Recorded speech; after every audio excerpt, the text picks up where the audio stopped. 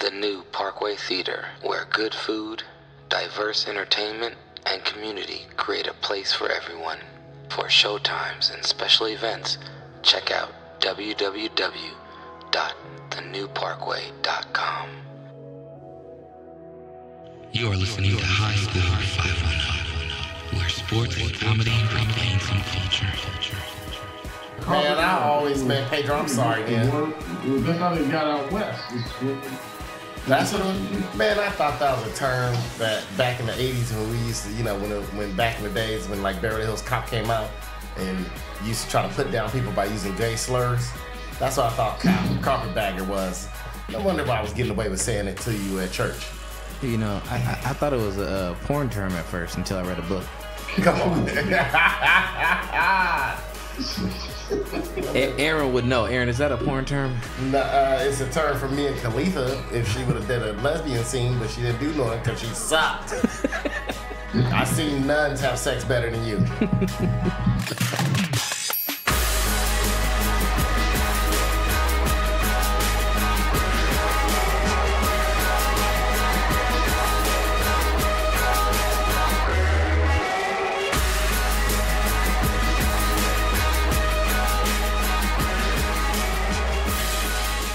Every time I watch a Dodger game, the most jerseys I see in the stands are Hernandez. And I'm like, is everybody wearing Kiki Hernandez jerseys because they realize that many people that love Kiki Hernandez? Or they just got the last name Hernandez? It is in LA now. It is LA. I would put my money that it's probably has to do with the last name Hernandez. Because if you think about it, including pitchers, he's probably how many positions? 9 positions, right? Yeah. Including pitchers. One pitcher, but including the rotation in the back and the closers, he's probably at least the 15th best player on the Dodgers. No, he's not a great player. So why the hell is there so many Hernandez jerseys? He's that underdog guy. He's your utility player that is good enough to play regularly, but not regularly. Not good enough to start. Not regularly. They got Chris Taylor. Yeah, they're like Kike. If we need him to start a few games, somebody's tired, somebody's got a little banged up, we can give Kike a few starts or just give him a normal allotment of games on a regular basis, and like it's good. It's Kike. He can handle it. But if you're like, man, we riding on the season with Kike Hernandez as our best player, you know your team is garbage. I think it's me. I'm think maybe it's me. Maybe it's just that Kiki Hernandez has that many people named Hernandez. I think it has something to do with the Spanish name. Because I'll tell you this, other than Kiki Hernandez, the Dodgers are a pretty Anglo team, my friend. That they are. Dodgers are great. You know what? They're like the Oakland A's, except they actually get the great white players. Yeah. Where the Oakland A's get the mediocre, they middle tier white players. The A's get the good young white players that could develop and be really good, but are never going to be dominant. And I think part of me thought, is that part of the A's mindset? Like, let's go out and get the middle tier white players. The guys that we know ain't going to leave us. Right? Oh, yeah, because they're like, we got a chance to re-sign him probably. Yeah. He's going to be pretty good. He'll be pretty good, but not great. They purposely draft worser players, so they're like, man, we can keep him. The other dude, he gone. Because I'm wondering that, because they had more depth. It's like you look at a team like the Dodgers, right? Mm-hmm. Dodgers have the most homegrown players out of everybody, all Major League Baseball, playing. And I'm like, but they don't get the compensatory picks. They don't get all those draft picks. They don't really spend money on bringing in other players. So how is it that the Dodgers got better players than like teams like the A's? Because the Dodgers got more money. But how they drafted? These guys are all young. The Dodgers have more money, thus they can retain their younger talent. Thus they are able to draft the better young talent because they're not worried like the A's. But we can't afford him later, so skip him. It's like Bomel got this. It's all good. Yeah. Hey, shout out to our friends, a couple of our friends. We shout them out. We're saying they were willing to buy a Bob Melvin jersey. The manager of the team jersey. Because I have a rule, Jared. Yeah. My rule set is this. I don't own I own jerseys, but they have no player names. And when I do get a player name, I got a couple of that player names, they have to be in the Hall of Fame. Okay. Like, I'm not getting some random person just because he was the heart of the team at one point.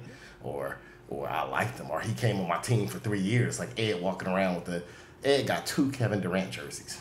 Yeah. I wonder what he doing. One USA Kevin Durant that he didn't own before. He owned it after Kevin Durant won the title with the Warriors. Yeah. And another Warrior jersey. It's like, what do you do? Well, we all know Kevin Durant's gonna end up, being in the Hall of Fame, so it's fair. But what jersey he wearing? But I will say this. Might as well wear his high school jersey. When the Warriors win a couple more titles with Draymond Green as a centerpiece and he becomes a top 5 Warrior all time and makes the Hall of Fame, would you wear a Draymond Green jersey? No. You answer that right now. I can answer that. I can answer that before you even open that sentence. No. Hey, shout out to Draymond Green sponsorship. Hey, come on our show. Anyways, I think there is something to be said about, rocking. I don't like wearing jerseys with other people's names on it either necessarily. I also don't believe in that custom thing where you put your own name on it. I'll do that as a gift for somebody, but don't you give that shit to me. Yeah, don't give that to me. Right? I look like a sucker running around with Grayson on the back. I don't know. The whole thing about getting Bob Melvin's jersey was kind of interesting to me. So I was wondering, I was like, what other managers then would warrant, buying their jersey if you're a fan of that team? Would you? Okay, as a Dodger fan, I could see somebody buying a Tommy Lasorda jersey. Yeah. I can see, yeah. Hall of Famer, soul of the city. When he dies, it's going to be one of the worst days in Dodger history. Yeah. Right? Like, that's going to be one. They always say the 3 saddest days in Dodgers history, they used to say was when Tommy Lasorda passed away, when Vin Scully passed away, and when the McCourts finally got a divorce. Come on. That was the saying around the front office back then. The secretaries and all them always said, oh, this is when they first bought the team, this is the divorce waiting to happen. So why would they wear a Bob Melvin? Why would they buy a Bob Melvin jersey? Would you say he's done that great of a job? I think Bob Melvin's done a really good job with the A's. He's created a consistent level of play for the most part. The team is filled with good players who could become very good, and that's kind of their ceiling. So he's done a good job. I give him credit. Shout out to Bob Melvin sponsorship. Come on our show.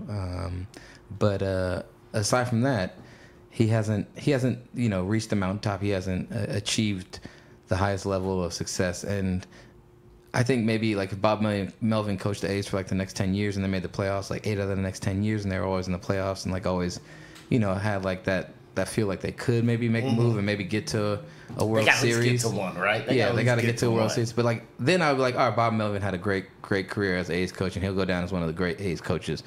That's if he's able to, continue to coach for a longer period of time. But yeah, I think the A's are just a cycle of mediocrity. You know what I'm saying? Sometimes the mediocrity is more negative. Man, we really just barely even mediocre.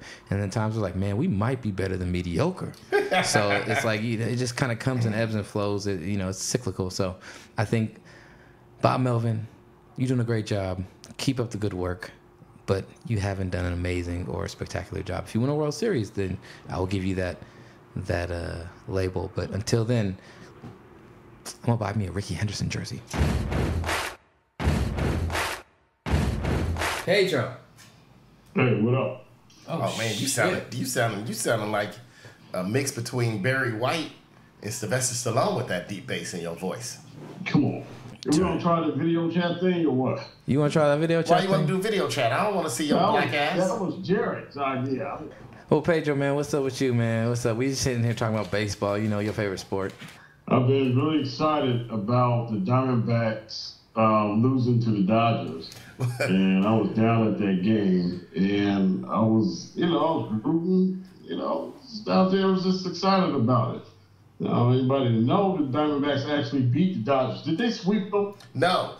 They lost the final game out of a 4-game set to the Dodgers. Oh, okay. And they lost it by giving up a home run in the 9th to tying and a home run in the 11th. And it was funny because I watched 2 of the games, and I thought it was in L.A. because that's how many people had Dodger jerseys on. And then one guy had a sign in Game 4 that held up, Arizonians love Dodgers, L.A. Dodgers. Yeah, because that's not true Arizonians. Everybody from Arizona is from LA, pretty much. There's no such thing as Arizona natives at any of these games. I thought you was an Arizona native. That's why you isn't that true? I moved down to Arizona so I can get these free food stamps. Hey Peadro, if you could buy a jersey of any manager in any sport, who would it be? Mine would be, if I could wear a jersey, it'll probably be Dusty Baker, along with the toothpick. Would you have the toothpick in your mouth too? Or my boy Ron, what was his name? Ron Washington. Oh yeah, Ron. but you'll just have some crack in your back pocket. Yeah, Ron Washington. No, I'll take the coke. I'll take the cocaine. I'm not gonna do it, but I will sell it. Ron Washington, that man's still in the league, still teaching people how to field. It's sad, man. I mean, if Ron Washington worked, if he coached middle league in the state, then he wouldn't. Then someone like him wouldn't be needed, because these motherfuckers don't know how to field until he gets. It's for fact, don't you? Him, John Lucas, Tony Dumas. We go do the list. We do the whole list. Sean Kemp, Lawrence Taylor. Hey, so you would do Ron Washington or who's the other dude? Dusty Baker. Okay, I agree with that. I get down with that.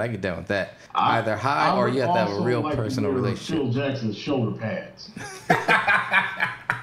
I want that seat cushion he got. That seat, man, that was a seat cushion. He felt comfy. He was like, shit. Hey, wait a minute. Does the Derek Fisher suits and outfits come with other people's wives? It comes with his address file, and his phone gets downloaded to yours. Yeah. Every time you hit a player's name, this is really the wife's number that come up, not the player's number.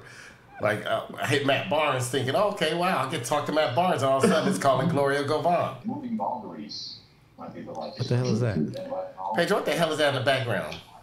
I had noise in the background. I didn't know that was me. Come on, nigga. You over there putting on It's Okay. He's my stepdad. Part 6. Terrible. Part 6. Featuring Mia Khalifa. That's when we had me stop. I had to stop after that one.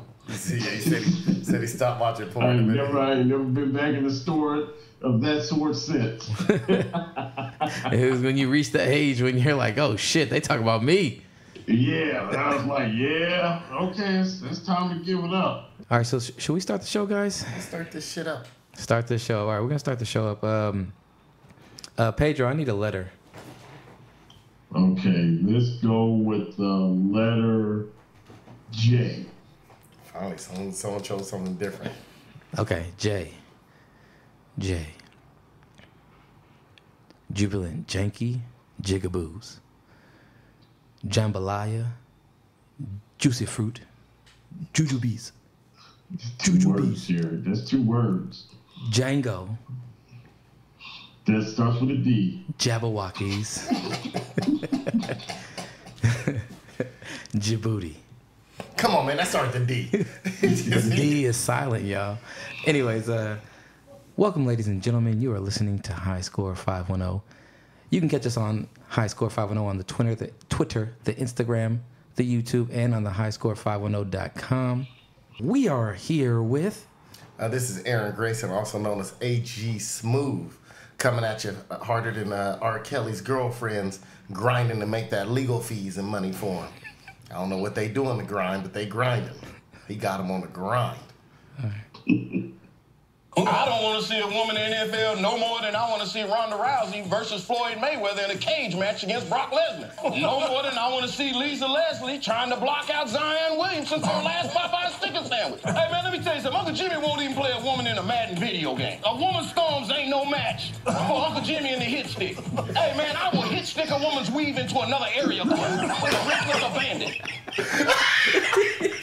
Man, that had to be the greatest soundbite ever. How'd you find it? That was wonderful. Dude, Pedro, man, I told Jared about this soundbite last night, and I couldn't find it. I was so hot.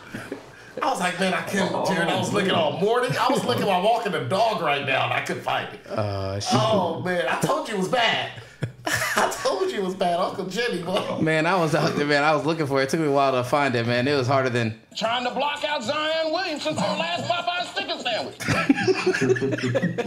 It was a difficult endeavor, Dude, but I found it. Dude, I gotta give you credit for that one, Jerry. I should have bought brunch knowing that you found that.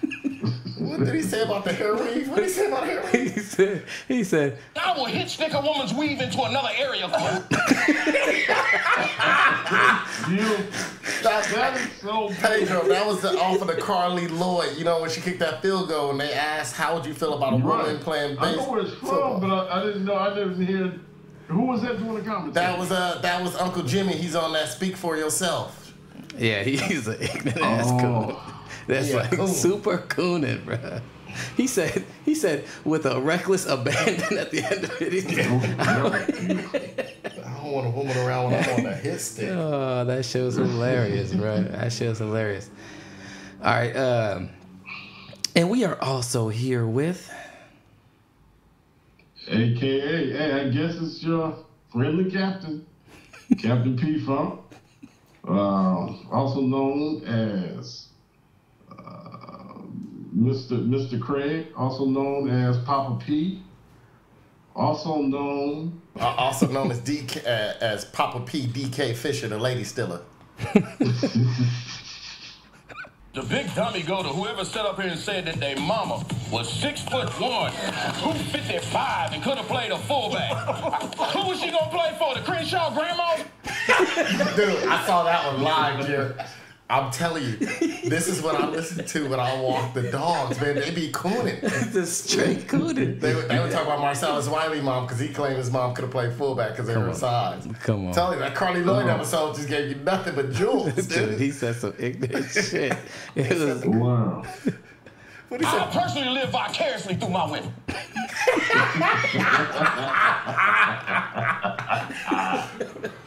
he's crazy, wow. bro. Uncle Jimmy. Uncle Jimmy. So yeah, I gotta start wherever he's at. I gotta start following him. We do not condone nor agree with every statement Uncle Jimmy said, but he do be cooning hard, and it's hilarious. All right, shoot, I condone everything he said. This is not brought to you by 510 High Score Podcast, but it's brought to you by Captain P-Funk. You females better believe it. A woman's storms ain't no match for Uncle Jimmy and the hit stick. Ain't no match. All right. And my name is Jarrett, a.k.a. DJ Art. The D is silent, so it's just Jart. Also, there's 2 T's for a double dose of that tink tink. I'm not jerking your chain, fella. This guy Logan owes me $50,000. If I don't get it soon, I'm talking! All right. Now, who's Logan, and what do you know about him? All I can tell you, sir, is that he's gay. Gay, gay! That's it. I had enough of this guy for You one. certainly have. Come with me. You're gonna be hearing from my office, detective. Let me bite my tongue. Uh-huh. And then he said I was ugly and I couldn't read good. Come on.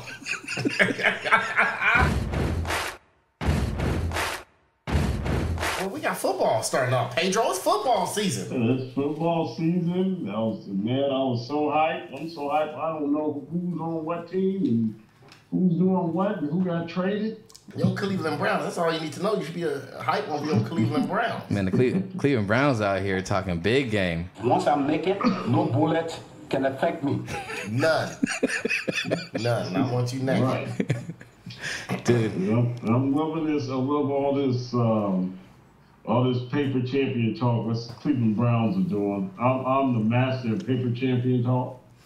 Yeah, you used paper champion when we. I used to paper champion talking Tecmo Bowl. That's what I was gonna say. Tecmo Bowl too. See, the great thing about Tecmo Bowl, you can make it through a season in like a week, right? Mm-hmm. Sometimes it's usually just really 2 days. So sometimes we'll play like for a whole weekend, or we'll start it on like Sunday, then end it the next Saturday. Me and Peadro go a season, and we used to pick names out of a hat, right? Mm-hmm. And we'll pick names out of a hat, and then we try to get it so. One was an NFC team and one was an AFC team, and they were comparable, right? So that way we could just have the same battle making it through. Mm-hmm. Let me tell you this. We did this like 7 times. This motherfucker never made it to the Super Bowl to play me in. Really? That's not true. The closest you came was that one, the one that you should have made it when you went undefeated with Kansas City Chiefs, and didn't make it to the damn Super Bowl to play. Because I couldn't throw the ball when Steve DeBerg got old in the playoffs. He was already old. That 1 year aged him hard. Dude, Peadro was the paper champion at Super Technical Bowl. I'm pretty sure there was one point where I made the Super Bowl. I think you made it to 1, and then I ended up beating you in that 1. That was it. Like I said, Peadro was he was a paper champion, just like the Cleveland Browns of this year. I'm going to say this. Peadro, I hope your team does well, just so that they can continue a positive storyline. But I'm also happy to see it turn into a dumpster fire and have a whole bunch of loud-talking, big personalities collapse on themselves in the Browns locker room, because I don't like some of them that much. So we'll see what happens. I think the Browns have a really good chance to be offensively very, very dynamic. But Right. And the defense has been built. They got a good defensive GM who knows how to find good talent for defense. So if everything plays well together, it could be really tight. But it's a really young team with some big personalities at the top of the team, and Right. we'll see. We'll see what they do. But But let's just say that if they had Hugh Jackson, it would fall apart way faster. Oh yeah, this is one.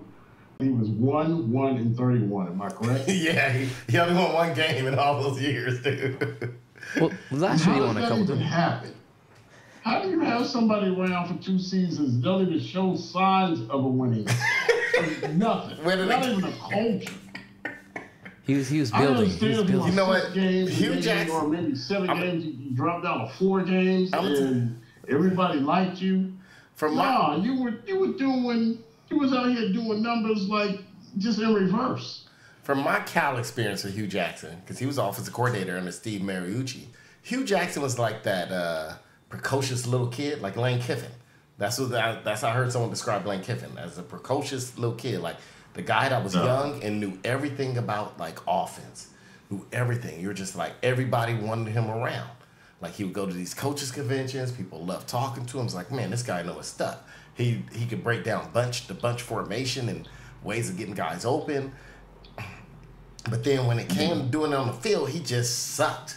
My homeboy Jerome, who was working the criminal room, used to Hugh Jackson come in, Jerome, I need my shit white, man. Hugh Jackson would put it in his regular clothes and like his bag. You know, the coaches would take off whatever they wore that day and put in these like athletic mesh bags, and you just throw the whole bag along with the player stuff. You just throw the bag into the washing machine. When I worked in the criminal room, we used to do the same thing. Hugh Jackson would Jerome said, man, this motherfucker would be putting in like suits, shirts in there, and then ask the motherfucker to iron it after we take it out and be like, man, this motherfucker got a suit shirt and nice shit. His clothes from home. He would be putting in a blue bag. And he's like, Jerome, I like my shit to be white, man. Make sure you put bleach in there. So Jerome, man, got tired of Hugh Jackson after game 6. Told me he started putting his shit in there with like the team's like muddy shit. Hugh Jackson wears every welcome out, Peadro. Yeah, well, Hugh Jackson was like, man, y'all got free laundry service. You know, y'all got free bedside service too. Exactly. You know, it's sort of like you, Peadro. You know how you take advantage of shit. You know, you wear out your welcome at my house. You know, eat up all the fries, and Pops give us both fries. And next thing I know, I go to the bathroom, come back. You left me 3 fries. Entertainment news, Dave Chappelle came out with a new stand-up called Sticks and Stones on Netflix. Yeah. Hour long. You watch it.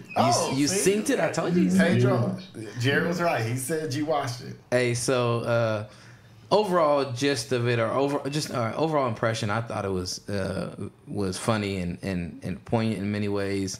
I think it revealed a layer that you don't hear or see as often in comedy in certain ways, maybe. But that's me just liking Dave Chappelle. But Peadro, what was your takeaway from Sticks and Stones? Shout out sponsorship. Okay, so my first take on Sticks and Stones is probably very sensitive for millennials, and good. Because y'all need something like that.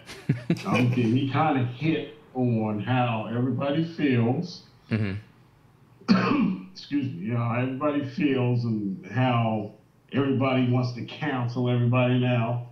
And I love how he went in on the gist of that.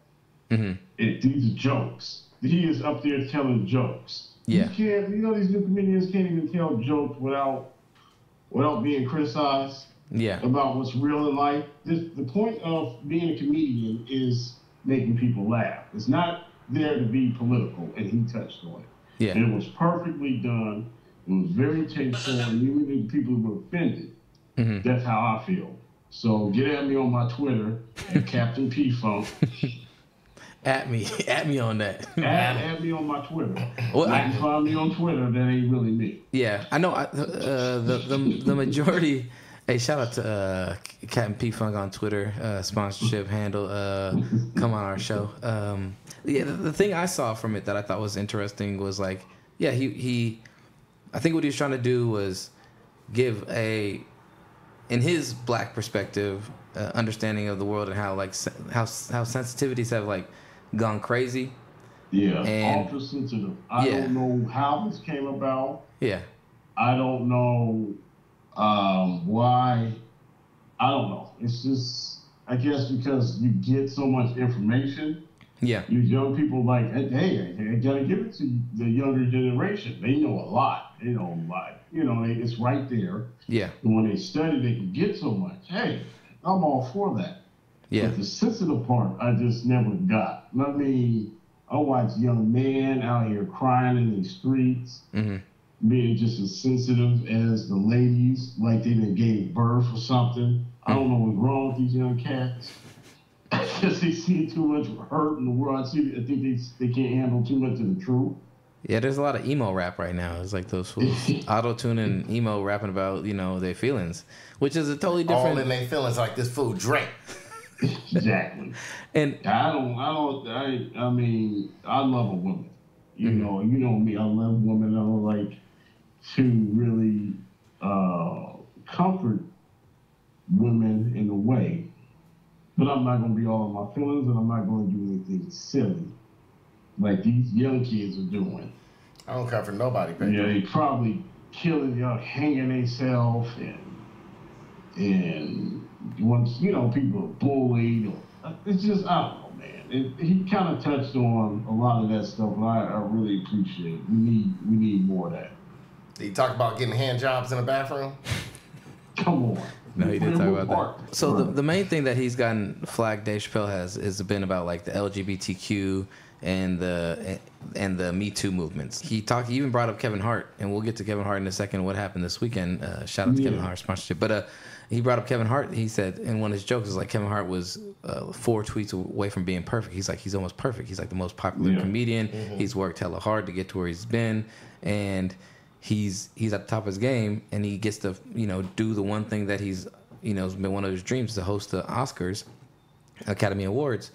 And because of 4 tweets mainly that were brought up about him making a joke about if his son was gay, it was homophobic in the joke, but at the same time, like, it was a joke, and it was something that I think a lot of parents in our history, and parents in general, more than we want to admit, probably think about that when they have a son or daughter. It's like, is my son or daughter going to be, normal in which ways? Yeah. Like sexuality? Are they going to be normal with, their social and intellectual, areas? Are they going to be? Jared, our parents used to say, "Boy, you ever look at another man, I'll beat the gay out of you."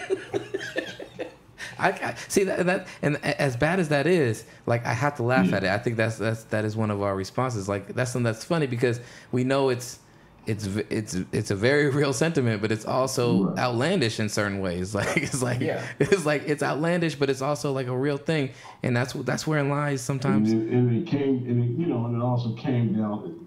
It also came down the line too. So if your brother, your older brother, would be like, if you messing around with. If I ever see you wear a dress or play with dolls, you can't do that. So it came from the other. And the women in the family continue the same. Yeah. It ain't just the man. Yeah. In our generation. Now it's like, okay, let's try to figure out this child's sexuality at adolescent or as a toddler. At toddler. No, man. No. Yeah. No. No. When you a kid, you a kid. Yeah, be a kid. Yeah. I wasn't thinking about sex. All I wanted to do as a kid was play. Yeah. Play. Thank you. Play. That's what you should be making sure that your child is doing what makes them happy. Yeah. To be a kid. Yeah. And actually, I wish they would have pushed. This hurt on my Republican talk. I actually wish they would have pushed sexual education back to the 9th grade. Mm-hmm. Right, when did you have it? 8th grade? You talking about that 8th grade one? That 8th grade, no, they only had it. When we was growing up, didn't they just only have like a class? No, they had it in 8th grade and you needed it because I got you sitting backwards on the toilet in the bathroom. I didn't know what it meant all those years until I went off to college and we caught someone else sitting backwards on the toilet and then my boy Travis said, he's stroking off, Aaron. That's what he's doing. You face backwards so that way you just go straight into the toilet. And I was like, oh man, that's what Peadro was doing. Come on, I never heard this saying. Dude, I never heard it either. I went off to college and we caught somebody sitting, and we were like, what the fuck? And then Travis came in and was like, man, he was stroking off, man. He real dexterous. Wow. He could turn his ankles the wrong way. Well, yeah, I think it was real interesting to hear him make the joke about Kevin Hart because some of the tweets that he got in trouble for that they made him, say he had to apologize for, and whatnot, people were upset about was. So some of those jokes, at least one of them, he said in one of his stand-ups, because I heard him saying it on his stand-up, talking about his son being gay, what he would do, that's one of the big parts of his stand-ups, and people were fine with it then, and then all of a sudden the tweets come up, and I'm like, this was on his stand-ups that he recorded on TV. Everybody loves to be triggered, Jared. Yeah. It's like they're looking for something to be triggered about.